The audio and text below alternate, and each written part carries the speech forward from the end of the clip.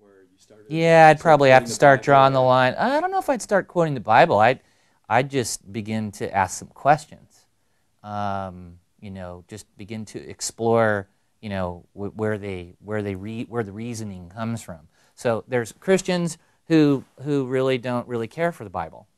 It's kind of a self-made type deal, and there's less priority on the Bible or what Jesus said or what the Apostle Paul taught or just Orthodox Christianity. And so it's kind of an amalgam, kind of a syncretistic, self-made type of Christianity that allows for, and that's what you do when you want to do what you want to do. You basically make your own rules.